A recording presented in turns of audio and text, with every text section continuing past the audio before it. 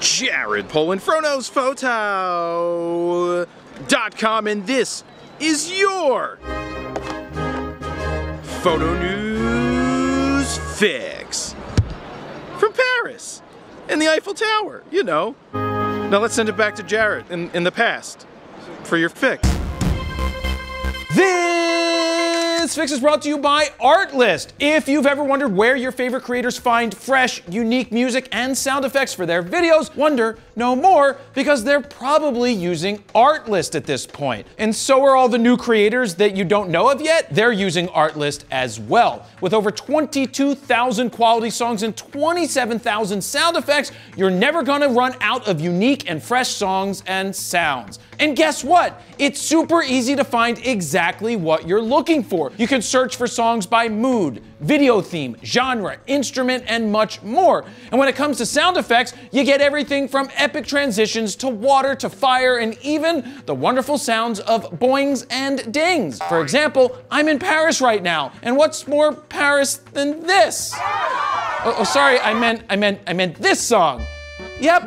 Both the sound effect and the music came from Artlist. There's so much to choose from, and it's super easy to find something great for you. For more information and to get 2 months free when you sign up for a year membership, head on over to bit.ly/FroArtlist. First up, as you can tell from my intro, I'm in Paris. Better place to dream. But I wasn't in Paris when I filmed this because I'm filming it earlier or right now. When will then be now? Anyway, while I've been traveling, Sigma has announced not 1, not 2, but 3. new DN lenses. These nuts. DN once again stands for Digital Native, aka lenses that were redesigned from the ground up for a mirrorless camera. How do these nuts taste? The 3 lenses are all a part of Sigma's contemporary line, with 2 of them being full frame and 1 being for a cropped sensor camera. The 2 full frame lenses are the 17mm f4 and the 50mm f2, with the 23 f1.4 being for cropped sensor cameras, giving you a roughly 35mm equivalent. Sounds weird,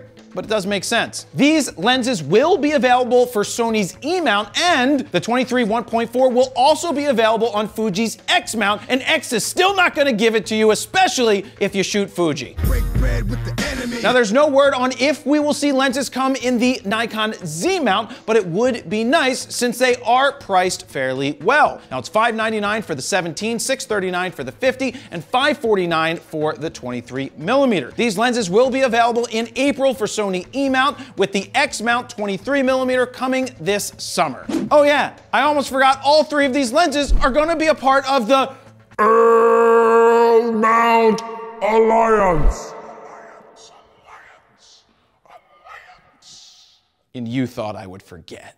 Next up, Canon celebrates 20 consecutive years as #1 shareholder of the global interchangeable lens digital camera market. 20! Now, if my math is correct, and I'm not sure that it is, 20 years takes us back to 1987. No. Jesus, 20 years ago is actually 2003. You got old. Now, 20 years ago, Canon released the Digital Rebel, which wasn't fast or anything, but it was a 6.3 megapixel camera and the first DSLR priced under $1,000. And now 20 years later, in 2023, they continue to release interchangeable lens cameras, but now in the form of mirrorless cameras. Now this all sounds well and good, but I want to revisit a specific statement. Canon Inc. is celebrating that the company's interchangeable lens digital cameras, digital SLR and mirrorless cameras, have maintained the #1 share of the global market for 20 consecutive years, from 2003 to 2022. Where you going with this IKEA boy? Anyone else notice that one annotation after years? Now let's see what that annotation says. It says, based on a Canon survey.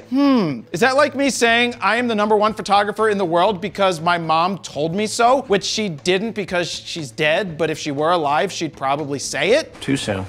Too soon. Phone call. Hello? Mom? Is that you? I've got so much to tell you. No, dumbass, it's not your mom. It's Greta. I just wanted to let you know that you suck. How dare you?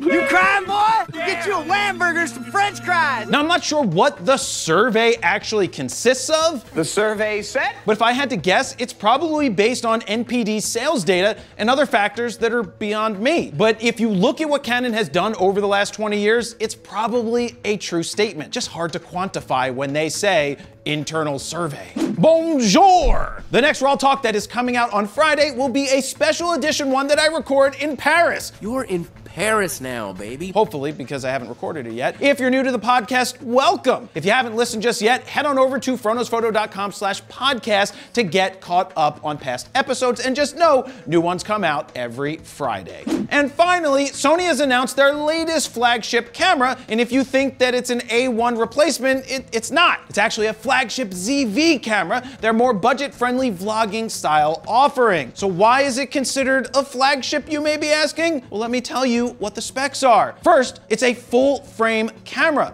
Not only is it full frame, but it uses the same 12 megapixel sensor found in the more expensive A7S III. On top of that, it has a new AI-powered processor dedicated to autofocus and other new features that the A7S III does not have. Now, I took this new camera out to the Professional Bowler Tour event in Akron, Ohio, and really liked the quality of the footage, though I didn't like that it doesn't have a viewfinder and that the quality of the LCD screen is still pretty low, but that's par for the course for Sony cameras. But the autofocus was spot on, like really good, thanks to the new AI chip. The new built-in microphone takes advantage of the AI technology, and I will say that it was very solid, because if I was in back of the camera, it would hear me. If someone was in front of the camera talking, it would switch to them. It sounded really good. The full auto mode worked really well, and so did the Peter McKinnon mode that burns cinematic black bars right into your footage, as in burns in, you can't undo it after you shoot it that way. The image stabilization was fantastic, and the high ISO capability is unmatched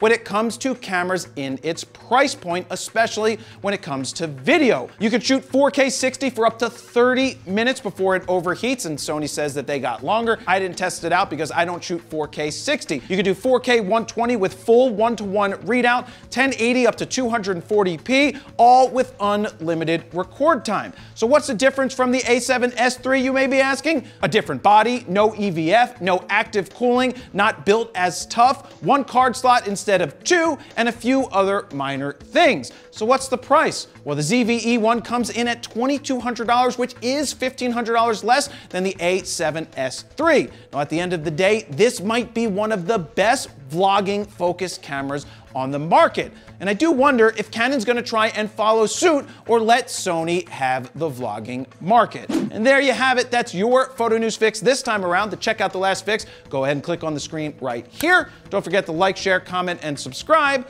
And that's where I'm gonna leave it. Jared Polin, FroKnowsPhoto.com. See ya.